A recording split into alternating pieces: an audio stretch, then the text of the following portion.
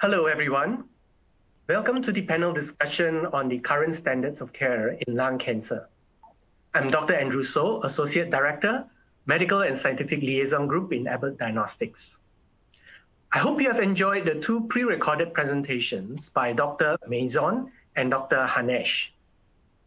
So before we go into the panel discussion, I would like to quickly summarize the key points from these two presentations. We have heard that most lung cancer diagnoses are preceded by detection of a lung nodule by chest CT imaging. Now, while majority of these nodules are still found incidentally, screening detected nodules are on the rise, with an estimated 1.5 million nodules detected per year over an estimated 5 million people. Several landmark studies demonstrated that early detection of lung cancer is a powerful approach to reducing mortality and improving patient outcomes. Unfortunately, lung cancer is often asymptomatic until later stages. Therefore, screening of high-risk individuals allows detection of lung nodules that are or may become cancerous at a much earlier time point. While the NLST and the Nelson trials demonstrated the benefits of low-dose CT screening for lung cancer, the Dante trial did not find a significant benefit for low-dose CT screening. Furthermore, the potential benefit of screening is diminished by the false positive CT results, as a majority of the nodules are benign, which could lead to unnecessary and potentially harmful invasive procedures. Now, several new serum biomarkers currently under investigation are available to help detect early-stage lung cancer. For example, plasma DNA levels may improve the accuracy of CT screening for lung cancer. Now, it is also apparent that biomarker panels are more effective when combined with clinical parameters for early detection of lung cancer. So that brings us now to this panel discussion, right? So this panel discussion is mainly focused on early detection of lung cancer. And today we are privileged to have three esteemed experts with us. We have Dr. Darren Lim, who is the Associate Professor and Senior Consultant of the Division of Medical Oncology at National Cancer Centre, Singapore. We also have Dr. Arjun Khanna, Senior Consultant in Interventional Pulmonology, Critical Care, Allergy, and Sleep Medicine at Yashoda Hospital in New Delhi.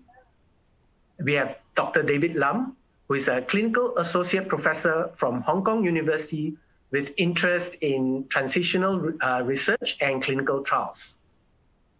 Unfortunately, Professor Lai could not be with us due to some urgent matters.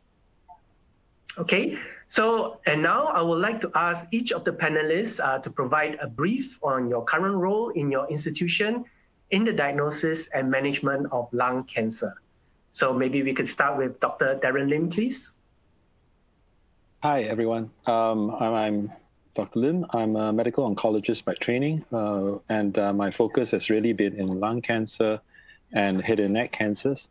My day job is a medical oncologist, but I also moonlight as the research director for the SingHealth Lung Disease Center, which brings together the multidisciplinary groups in SingHealth, Singapore Health Services. And I also am the coordinating PI for a lung cancer screening study in Singapore, specifically looking at incorporating biomarkers, emerging biomarkers into LDCT screening protocols for both traditionally high-risk groups as well as low-risk populations. Thank you.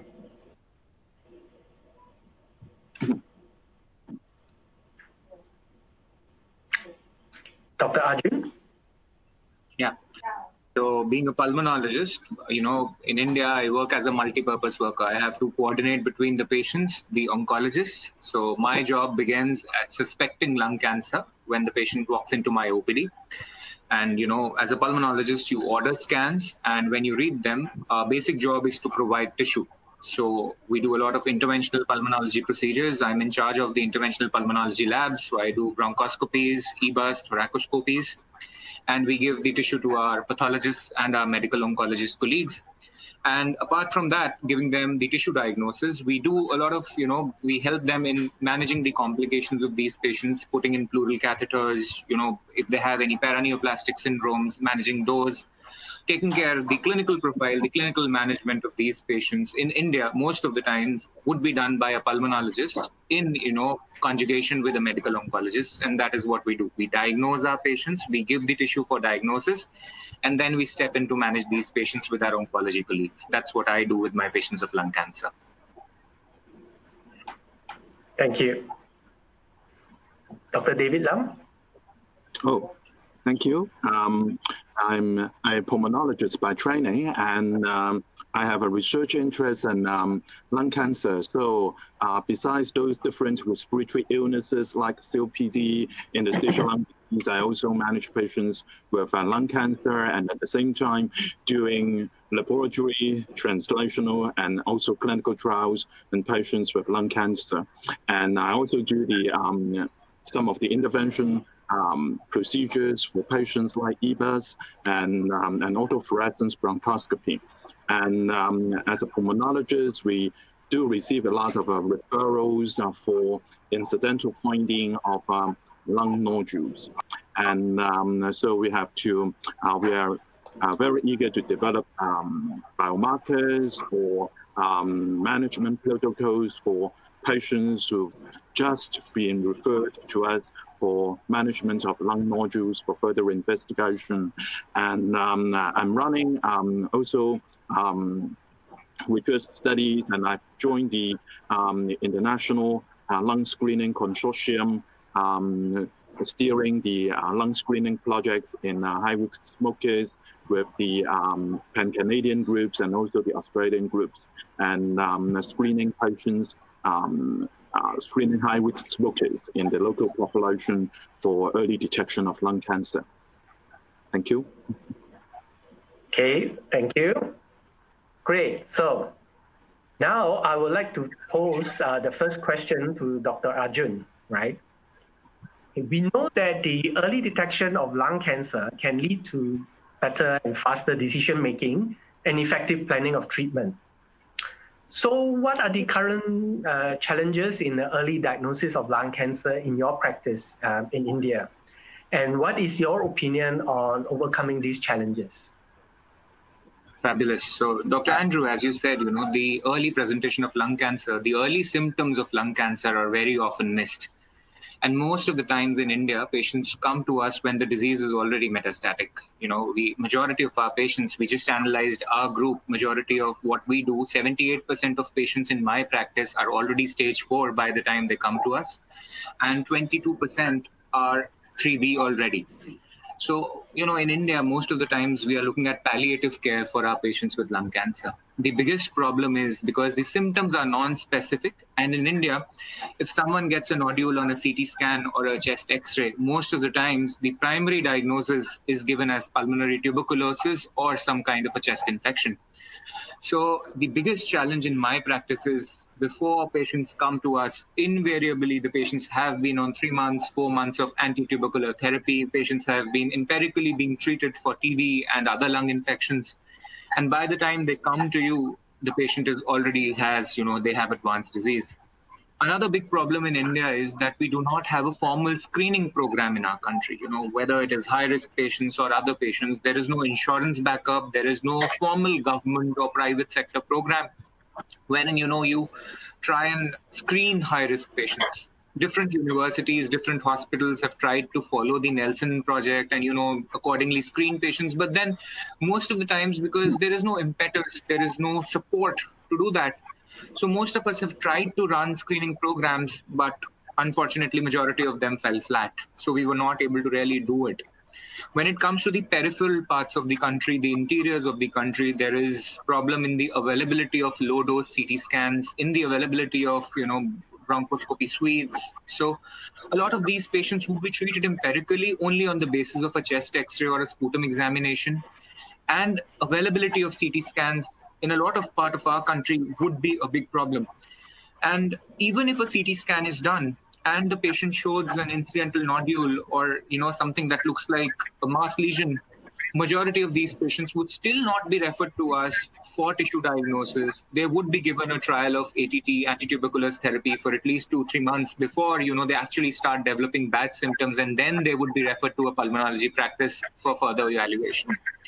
Another problem, Dr. Andrew, here is that even if you pick up early lung cancer, you pick up a nodule, you've done a PET CT in a high-risk patient, and you see that, there is a nodule and it looks bad to you, it looks suspicious. There's this problem of availability of thoracic surgeons. We, even in a city like Delhi, which is the capital city of my country, I can count on my fingers the number of people who do, lobectomies, the number of people who do open thoracotomies or VATS surgery. Now, when you compare that to the rest of the country, these data is going to be even worse. So even if you pick them up early, there are not many places that you can send them to wherein, people can do something to actually help the patient, to give them a tissue diagnosis, to do a thoracotomy or to do a VATS procedure and take out the nodule and tell us what we are dealing with. So there are a lot of problems, when it comes to picking up early, lung cancer in this part of the world. And to overcome this challenge, well, it's going to take a lot of time. We need to first sensitize our physicians, especially the general physicians, the GPs who are working in the peripheries, in the interiors of the country, that not everything that they see on the chest X-ray is pulmonary tuberculosis. They need to be, told to think about lung cancer in the first place, and that it is a big problem in our country. If you look at the morbidity and mortality due to cancers in India, lung cancer is the #1 cause of mortality in our country, but even then it is unfortunately missed. We need to rope in the government agencies and the bodies to start some kind of a screening program which is suitable to our country. And when I talk about that, I'm not talking about something which is very high-fangled, which would include something like radiology or which would include low-dose CTs, because in our country that would not be feasible. So I think in my country, if this program has to take up, if we need to pick up lung cancer early, apart from sensitizing our physicians, we need to have a blood marker. The ideal blood marker would be something that would not only give you the diagnosis of lung cancer, but would also tell you the stage of the disease and would also tell you what kind of a lung cancer you're dealing with. But as of now, it seems like a distant dream. But if I could, sum it up in one go, in India, patients are not averse to getting blood tests. And, getting a CT scan at times for our patients is difficult. So if there is a biomarker which we can do early, if there is something which is, which has been proven scientifically that it works, I think that would solve a lot of our problems in our country. Okay, thank you. Is that also the same experience in Singapore and Hong Kong? Maybe we try Hong Kong first. We shared a similar experience with in terms of the problems that Dr. Khanna has mentioned.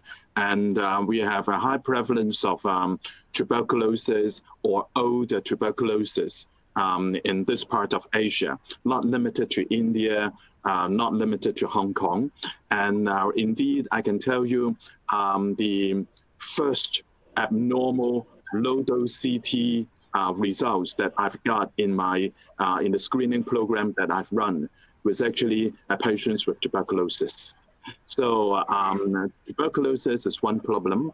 The other one I would think of is we definitely need a better biomarkers in screening the targeted population. So we may be talking about smoking as one of the major risk factors in identifying subjects for screening for early detection, but at the same time, we also have a prominent group of patients with lung cancers who are indeed lifetime never smokers. And we don't have good going biomarkers or clinically identifiable risk factors for them. So in those situations, we need also biomarkers to help in better defining who to screen and how we screen. Okay. Dr. Lim? Yeah, I think this experience be fairly similar in terms of the we have guidelines introduced in just recently last year on low-dose CT screening for high-risk individuals. But again, how much of it is being embraced and actually taken up by the public, I think that's something that is not very apparent. Getting them to that first CT for the high-risk population, I think probably is going to be the first obstacle that we need to get to. And then subsequently to adhere to subsequent screening, low-dose CT screening, if they pick up something, and then subsequently getting them past that obstacle of going on to interventional biopsies and to prove whether or not they have cancer. I think these are all common obstacles that we see, and having a biomarker that could potentially enrich or suggest a higher probability of cancer, and then combining that with the low-dose CT screening may be the way forward. Okay. So talking about the high-risk population, right? I mean, Dr. Mession's, in his lecture, he mentioned about 30% of lung cancer in Southeast Asia are non-smokers, right? So, and if that is the case, right, who are these high-risk people that we should be looking out for other than smokers, right, which is the obvious case? Are you addressing it to anyone in particular? Anyone? I'll take the first bite since. Okay. So I think that proportion actually may be higher than 30%. For us, probably around half of the patients would be, or more, could be never smokers. And I think the Taiwanese group did try to address that in some way. In the talent study, they enriched for a family history of lung cancer in, I think, up to second-degree relatives, enriched for exposure to secondhand smoke or cooking fumes using a cooking index. And also, together that seemed to improve the low-dose CT screening rate compared to purely low-dose CT screening strategy. So I think that could be one way to go in terms of using a clinical algorithm to pick up these patients at risk. Thank you. Thank you. Yeah. All right. I agree with Dr. Lam, and the talent study in Taiwan actually did get a better detection rate of lung cancer from the European trials of around 1 point something percent. They've got slightly more than 2% of detection with those enrichment. 2.4, I think, 2.5. Yeah. 2.45 something, and but it's still low, and we definitely are facing a very unique population in the in the Asian part here, and indeed it varies with the smoking prevalence in the population. In Hong Kong, we only have 10% of smokers in the population. So we are bound to face a lot of patients who will have lung cancer found or diagnosed or detected early from non-smokers. So there is an urgent need to identify good going biomarkers to try to help screening for or early detection of lung cancer in this part of the world. Okay. Thank you. All right. So that brings us to the next question. So the next question I'll direct to Dr. David. So, you did mention that there is a use of biomarkers. So, what in your opinion on the use of biomarkers in the era of low-dose CT? You have just alluded to it a little bit. Maybe can you expand a little bit more? And, on the same vein, right, we are talking about low-dose CT. So what is your opinion on the pros and cons of using low-dose CT in early detection of lung cancer? What I believe is low-dose CT is a good an effective way of screening for lung cancer as an initial tools, but it's good in the sense that it's effective not only in finding something, but in finding a lot of different things, including those indeterminate lung nodules, tuberculosis, or even some supplies that sometimes to us, besides those lung nodules that are eventually diagnosed to be lung cancer. So that's why again, it's good but not good enough tools that is not that specific, that it only tells you there is something abnormal there. You need, for example, subsequent work of pulmonologists or intervention pulmonologists to get the tissue for the diagnosis, or even to make it diagnose it away from lung cancer, whether it is TB or other pathology. So it's good as an initial screening, but we need what we say complementary tools in the subsequent workup when something has been found on low-dose CT. Is good, but the availability in some countries, as Dr. Khanna mentioned, would be another issue.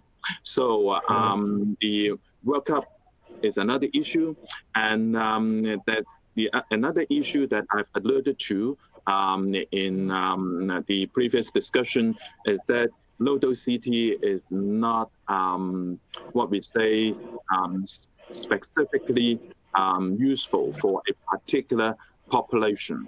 Is designed for general purpose. So it appears to be good in different populations, just like in the Caucasians or in Asians, but at the same time is again not specific towards the population characteristics or the so-called high-risk population. So if we have an additional biomarkers to go with low-dose CT or to follow when something has been found on low-dose CT, that would be good. And when I say biomarkers, it's not limited to blood biomarkers, but it could be other biomarkers like some of the radiological features.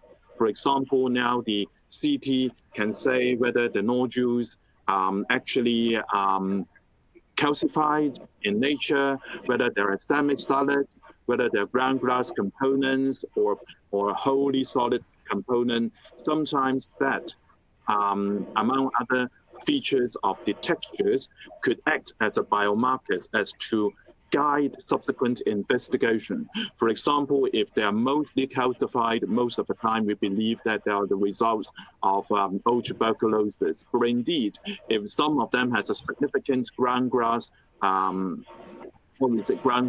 component, then we would be more worried, and we need to be more aggressive in the subsequent intervention or management. Concerning low-dose CT, when I say it's good as an initial tool, there are two situations to arise. One is when it found something for you. Then you go on investigations, as we have mentioned. But another issue is when the low-dose CT is not giving you anything. It's, for example, telling you that it's normal. So what's the subsequent frequency to screen? What will be the appropriate frequency to screen subsequently? For these high-risk populations, just like the situation with colorectal tumors, sometimes the colorectal surgeons or the current guidelines will recommend in high-risk individuals, they have to have colonoscopic surveillance in subsequent years. But we don't have such ideas, such information when it comes to low-dose CT for lung screening. So, so I would say low-dose CT is a good as an initial tool, but we need the complementary tools and subsequent workup in order to make it useful for screening and early detection of lung cancer. Great, thank you. So, okay, so moving on to the, describing the tools, right, which you just mentioned, maybe I'd like to ask Dr. Darren Lim right? Given that risk stratification of high-risk patients can be a game changer, as you mentioned, for early detection of lung cancer. What is your opinion on risk stratification tools for detection of lung cancer at early stages and the potential role of newer biomarkers in risk stratification of high-risk patients?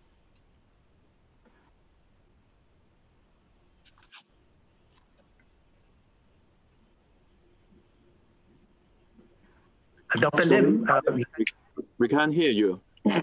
Okay, yeah, sorry, I muted myself. It's a great question, Andrew.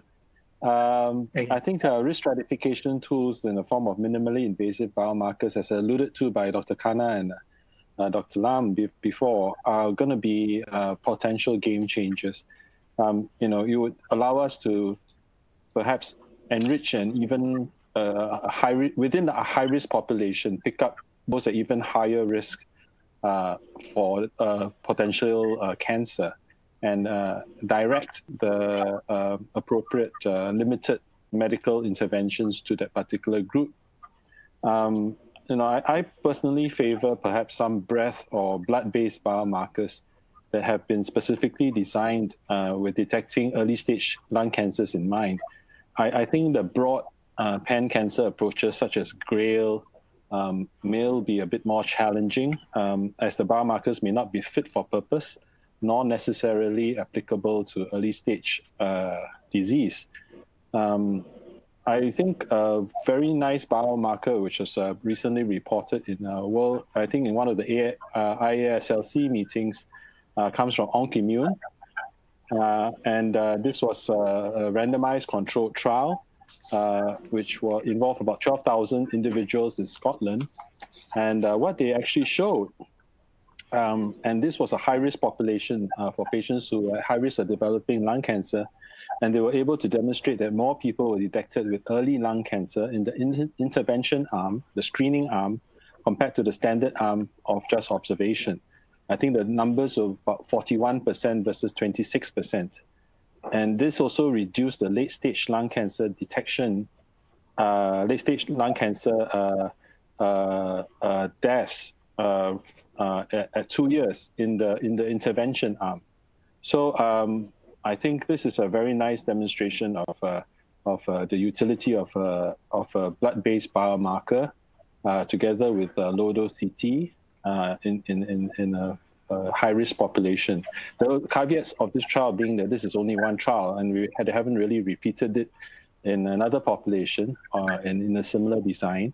And the question again, is it applicable to Asian population? This was a totally Western Scottish population. And does the panel perform any differently in Asians? Does it perform the same for, say, a lower risk population, a lifetime never smoker population? I think these are questions that remain to be answered. Yeah.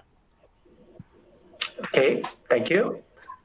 All right, so now I'm going to ask each of you panelists a question, and I would like you to provide a yes/no answer with a short justification for your answer. Okay, are you ready? Let's start with Dr. Arjun, right? Okay.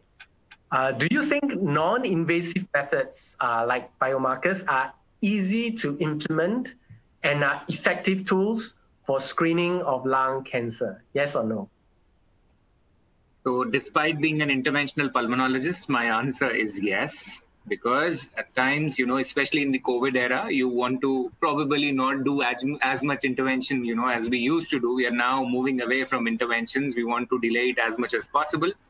And of course, at times, it is not always economically feasible. The logistics sometimes, especially in our country, do not allow us to do biopsies. A lot of patients who have lung cancer, unfortunately, the elderly smokers, they would also have severe COPD, IPF, ILD, and subjecting them to an interventional pulmonology procedure or an open surgery for diagnosis at times is not possible. So yes, if there is a simple way out, a blood or a breath-based test, which can complement us in the diagnosis of lung cancer, the ideal would be if it can also tell us the prognosis and the type, the subtype, the histological subtype of the lung cancer, but then that's thinking out loud and thinking out too far. But yes, of course, if there is such a biomarker, absolute thumbs up would be absolutely welcome. Okay, thank you. Right, so the next target, Dr. Darren Lim. Okay, so I'm going to give you a statement and you let me know whether you agree with this statement or not, right? So it says, repeat CT is not an effective and robust approach for screening of lung cancer. Do you agree with this statement, yes or no? I don't agree with the statement. I think it can be an effective tool, but it needs a lot of work. I think studies have shown that if we can get the patient to the first CT, and they will adhere to potentially annual screening programs. We also know that in certain developed countries, the ICER for such low-dose CT screening is quite cost-effective and acceptable for these countries to implement on a broad scale. I think also, but I think there are also entrenched beliefs and perceptions of radiation risk and screening and biopsies. And I don't want to know that I got cancer thinking, in Asian countries. And I think this need public education to overcome and get the patients high risk onto these screening programs. Okay, thank you. All right, so finally we have Dr. David Lam.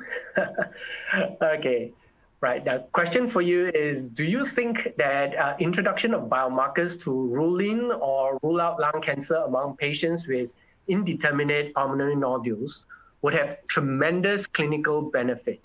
Yes or no? I would view these statements in different parts. I would say introduction of biomarker is definitely, yes, good. And we always would like to have more tools. Whether they are able to rule in or rule out lung cancer among patients with indeterminate pulmonary nodules is another story that we need to take care of, because that rests on how good these biomarkers are. And so we would like to have new tools. That means we would like to have additional biomarkers on top of a low-dose CT.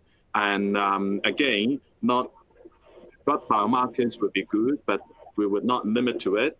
But like those radiological features, they could be evaluated to see how good they are in ruling in and out of lung cancer in that specific population of patients with indeterminate pulmonary nodules. If their performance is good, are of good sensitivity and good specificity, then the introduction of these good biomarkers should bring tremendous clinical benefits to our patients in the early detection of lung cancer.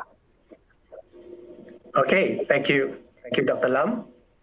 Right, so finally, to round up this discussion, right, I would like to, to know your concluding thoughts on what is the utility of, let's say, new biomarkers and models, like lung cancer biomarker panels, which includes biomarkers like ProGRP, Cyphers 21-1, SECCA, in combination with radiology for early detection of lung cancer in high-risk patients, right? So maybe we'll start with Dr. Arjun. Do you have any final thoughts on that? I would need more data on that. I need more Indian data on that, whether that works in our population or not. So we all know that these markers have been around for a long period of time. Unfortunately, they're not a part of any of the guidelines as of now. So once, yes, they're validated, and they're validated in our population. Because as you know, when you talk about different populations, for example, the Southeast Asian phenotype, where you say 50% of your patients are non-smokers. In my country, 90% of them are actually smokers. We have non-smoker lung cancer, but that's like really minority. So if these markers, this panel has been validated in our country, we have Indian data to support it, why not? Okay, thank you. So Dr. Darren Lim, right, your thoughts? I think this potentially useful. Radiomic models, which were suggested in one of the talks, are reproducible if the same protocol, the same machine, the operator characteristics are adopted, in a broad manner across the different institutions which actually apply that model. If you have different ways of doing that algorithm, you might end up with a different readout. So I think there are limitations to that, to the utility of that radiomics model. So that has to be taken into consideration. Biomarkers may refine, of course, may add on to that equation a bit more. And again, as what David was suggesting, that we really need to have good specificity and fairly good sensitivity for such biomarkers for it to be applied broadly. And finally, I think, which is the most challenging part, is actually to the requirement for properly designed and powered validation studies to prove that this combination is actually going to be useful. Okay, thank you. So finally, Dr. Lam, your thoughts? Well, it's the same as Dr. Khanna and Dr. Lim, and I believe these newer panels of biomarkers are always potentially useful, and but they need to be further validated when they are applied to different populations of different risk factor characteristics. And as mentioned by Dr. Khanna and Dr. Lim, we need further evaluation of these panels, as well as their combination use with other panels of biomarkers, or sometimes have to involve radiomics for clinical features. Okay, great. All right, I think I think that basically sums up very nicely. So I think if you've gone through the lectures and you've also listened to this panel discussion, I believe all of us agree that doing just low dose CT alone is good, but you would like to have additional tools, right, that could help you with the early diagnosis and especially early detection of lung cancer, especially in this part of the world where it's so varied. And in the terms of the use of lung cancer biomarker panels, you will need more data, especially data specific to your local population, because it appears that there is a population to population variation that needs to be accounted for, right? So I think in conclusion, I would like to thank the panelists for taking time off your busy schedules to share with us your expertise, and to the audience for joining us today. Right, I hope you have found the session informative and useful. So with that, I would like to, on behalf of the panelists, wish everyone a good day and stay safe. Thank you. Thank you. Thank you. Thank you. Thank you. Thank you. Bye-bye. Bye. Thank you. Bye.